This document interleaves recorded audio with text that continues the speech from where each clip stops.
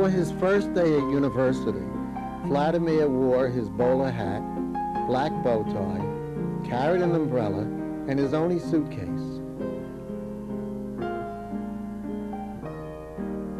When he arrived at our room, I opened the door, and he looked at me for a moment,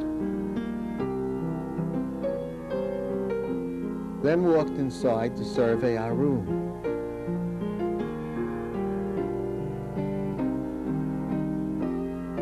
He lay his suitcase and umbrella on the bed,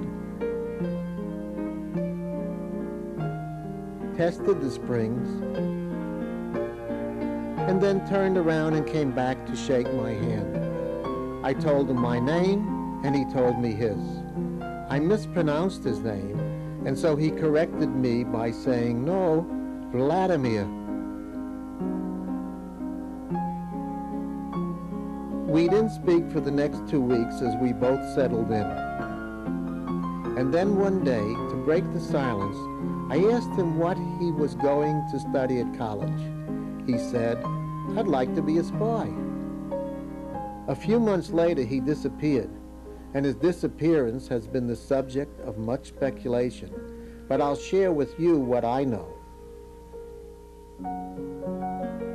He never went to any classes. Instead, he spent most of that fall term teaching himself how to spy. He would go to the library and borrow every book on code making and code breaking. He would read all about secret ink and secret signals and secret pockets he could sew inside his jacket. And then one night, as I was going to brush my teeth, I found a message which said, "This is the first of my practice messages." After that, no matter where I went, Vladimir was around the corner, on the way to class, in class. The messages were usually in some code I couldn't understand, but he became quite good at finding me, even in the strangest of places.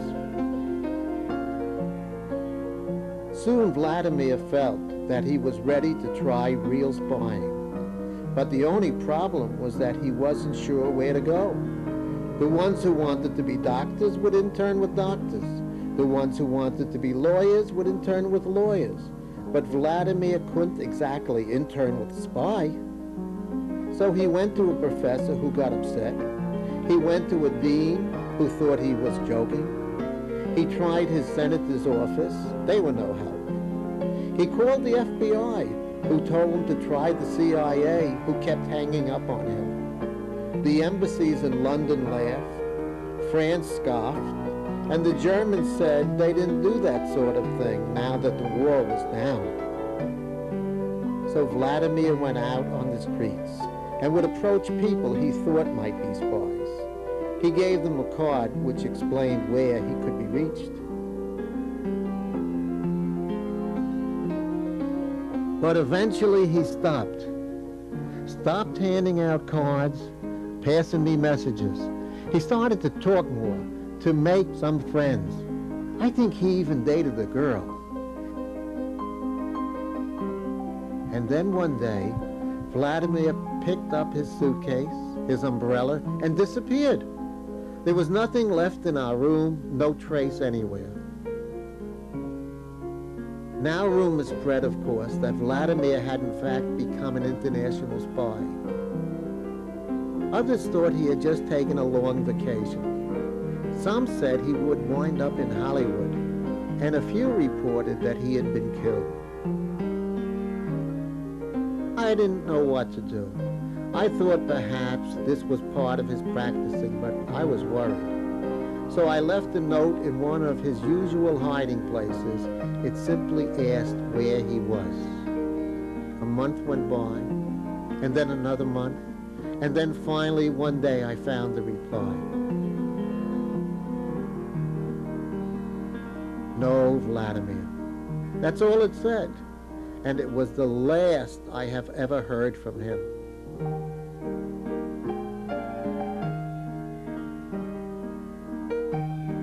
These days, I spend my time watching over different sorts of codes. But wherever I go, I always think that Vladimir is lurking behind a corner somewhere, waiting to pass a message.